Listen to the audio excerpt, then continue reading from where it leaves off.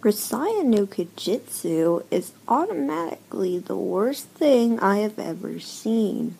It's the story about a guy who has autism interacting with a bunch of other girls who happen to also have autism.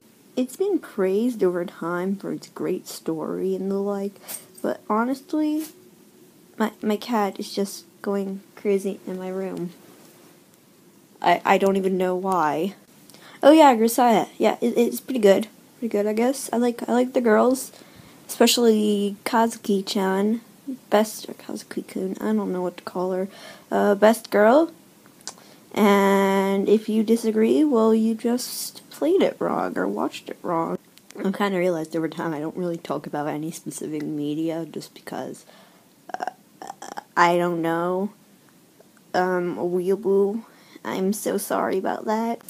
Besides that, I'll say that Michiru's route legitimately almost had me crying, along with Amane's, and Akina's, and Sachi's, and Yumiko's.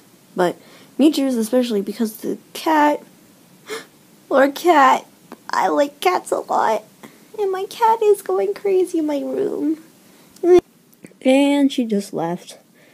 I don't think she really wants to start on the best podcast of the entire internet.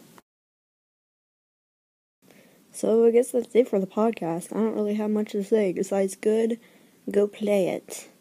I think Sekai Project's having a new, the Grisaia no Meikyu?